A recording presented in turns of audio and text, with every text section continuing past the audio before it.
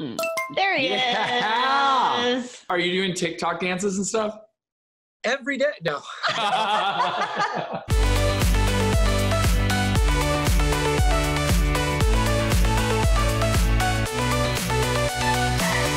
Okay, so today Seth and I are here with Darren Keefe from Extreme Makeover Home Edition. So excited to have him on. We are going to be talking all things design, all things life, and life in quarantine, and just some interesting things in what he's working on now. How's it going, Darren? Yeah. How you doing, guys? So good to see you.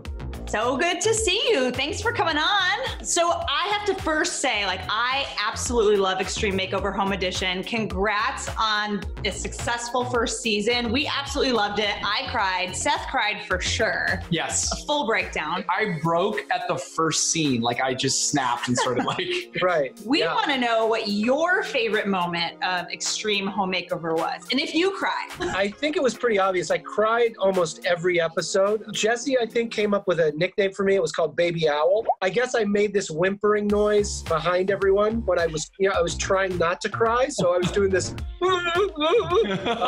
So the one episode that sticks out to me, I think, it was the Mosley family in Bakersfield. The story was about foster kids. And one of the kids, Miguel, was the only boy in this family. And it was so great to give them a home and to give him his first room. And there was just a lot of emotion brewing with this family. So when we gave them the new house, it was really like a new lease on life. It was pretty amazing. The design and the build and everything was really secondary. It was always about meeting the family's needs and what they needed to move forward and how through design we could help them, through design and functionality, continue and flourish.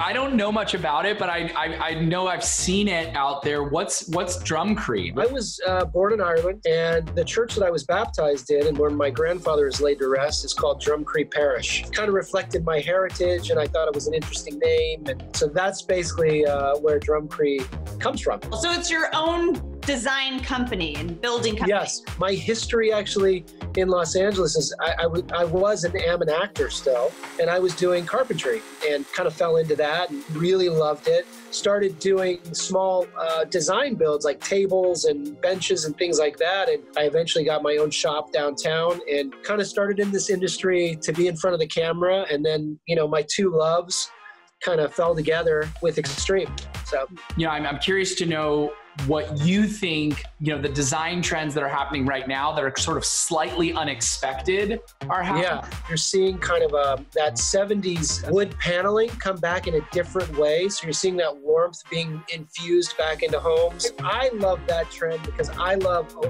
really rich wood grain. I think, it brings the outside in. Another trend is appliances, these interchangeable colors. I want to change the color of my kitchen. Well, I can change the color of my stove, For sure. That's pretty cool. What do you do on a daily basis? Outside of building, outside of filming, outside of being this heartthrob ladies man, what are you doing? I'm a big drawer. I love to draw. If I'm around the house and I've got time to kill, I'm usually doodling. Sometimes I'm running or hiking, or the gym is out of the question right now. But yeah, I gravitate towards the simple life. I can't help but watch your social media too, because obviously we're social media fools. Right. Now, I notice a beer or two. I drink a very fine beer, which is Miller Lite. Yeah. I don't know if you've heard of it. That's the beer pong beer, right? Right, exactly. Not a heavy drinker, but I do like to have a beer once in a while. But no, I don't use power tools when I drink. But after I use the power tools, there's going to be a disclaimer that's going to pop up, by the way, a little yellow box underneath you, and you said that. I know. I'm do you have all 10 fingers? Hold them up. Yeah, I do. I have them. So cars, Chevy or Ford? Chevy. I'm a big Chevy guy. I have two Chevy trucks. I have a 67 C20, which is a long bed pickup truck.